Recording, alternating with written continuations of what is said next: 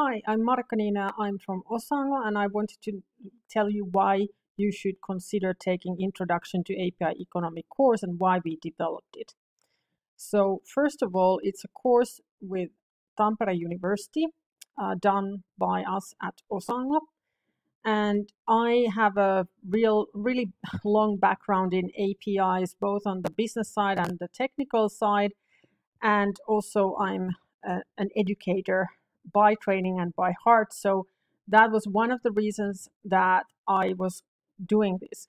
But why are we doing it with Professor Marko Seppänen from Tampere University? Well, because we both were writing the API Economy 101 book because, well, we did the book and the course because there was not enough knowledge about API economy, certainly not research-based knowledge. So we wanted to combine research and practical knowledge of how to make really great APIs and how they transform the business model, how they transform the organizations, what new skills and what new methods and ways and legislation and all of that impact to the society. What is happening with API economy and what does the research say? What should all of us know about API economy, because it's creeping into all of the industries. So even if you're a business person or you have like a completely non-business, non-technical background, you should really know your stuff about API economy because it's what making basically the world go round at this time.